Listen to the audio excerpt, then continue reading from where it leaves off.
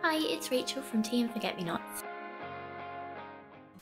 Hi, welcome back to Tea and Forget-Me-Nots. I'm Rachel and I upcycle furniture and decor, and you can find all of my projects over at teaandforgetmenots.com. So today I am repurposing a wooden pallet. So the best kind of repurposing projects are ones when it solves a problem. And my problem was that I didn't have a good space to dry my paintbrushes. So today I am repurposing an old wooden pallet that I got for free into a rustic shelf with space to hang my paintbrushes to dry. And if you enjoy this project, please consider subscribing. It makes a huge difference to smaller channels like mine. Okay, let's get into it.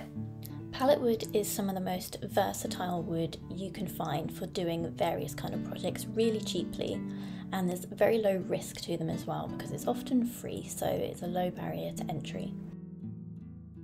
This piece I did get for free from a family member, and I knew straight away what I wanted to do with it, and that was to create a space for drying my paintbrushes. Now I only needed about 3 panels of the wood for my project, so I started by disassembling it with a hammer. And I dismantled it before cleaning so that I would be able to get to both sides of it to clean properly later on. The style I wanted and pictured in my head was pretty rustic to stick to the roots of how the pallet wood looked. I started by sanding the wooden planks with 120 grit sandpaper, and that was to get rid of the rough edges so that it would be safe to use without the risk of getting splinters. However, I liked the textured wood and that it wasn't perfect, so I made sure that I left some of that character in there and didn't sand it completely back so that it was just one tone. To create the box that would hold the paintbrushes, I also needed 2 of the wooden blocks that were holding the palette together. And as I was trying to keep some of the original character, instead of pulling the nails out of the wooden blocks, I actually hammered them further in so it would be a bit more visually interesting. So instead of removing rusty nails, I used bolt cutters to trim them close to the wood and then a file to get them flat so that they wouldn't catch on anything. And I had to wear ear defenders while doing this because it made such a terrible noise.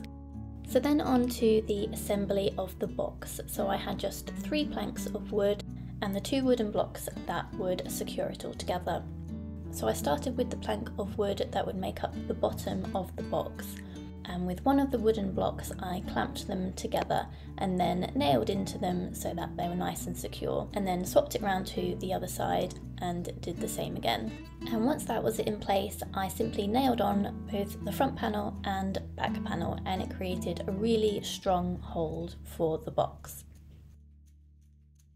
So now that I had the box assembled and I could reach all of the sides of it really nicely, I cleaned it with dish soap and water and left it to dry before I did anything further with it.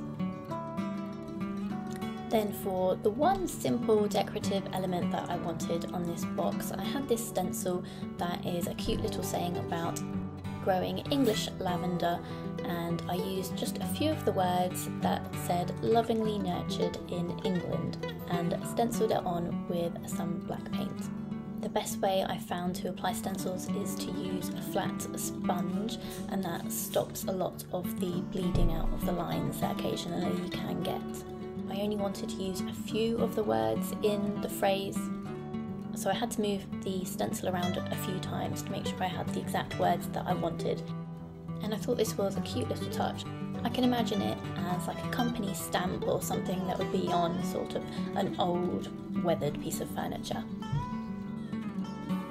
On to the part that is going to make this fit for purpose and be able to hold my paintbrushes to dry, and that is I attached some gold hooks to the underside of the box. I used a tape measure to evenly space them out and did it just on half of the box because I'm not going to need the entire shelf to dry brushes at any one time. Although I can go back and add more hooks later if I feel I need the extra space.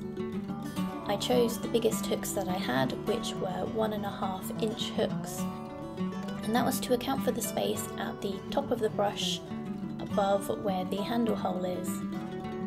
to give it enough space so that the brushes would hang freely rather than being stuck at an awkward angle. And the reason why it's a good idea to have brushes dangling down to dry is because the water that's in the bristles can seep down into the glue holding them together and sometimes loosen the bristles. So ideally you want to dry your brushes bristles down. So I wanted this under the window in my shed where I have my paint stored, where I can hang my brushes quickly after washing them. And I'm not sure I've mentioned this tool before, but it's absolutely brilliant, and it's called the Marksman.